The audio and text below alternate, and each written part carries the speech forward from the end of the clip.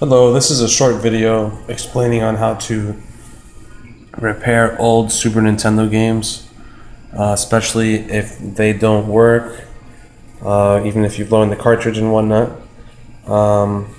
What you want to look for if your game doesn't work is if the contacts are dirty, or if they are corroded. The best and easiest solution to this is to use glass cleaner with a Q-tip. Just spray some glass cleaner on a Q-tip right here, and you rub it on the contacts. Let's clean this, and I'll show you the Q-tip.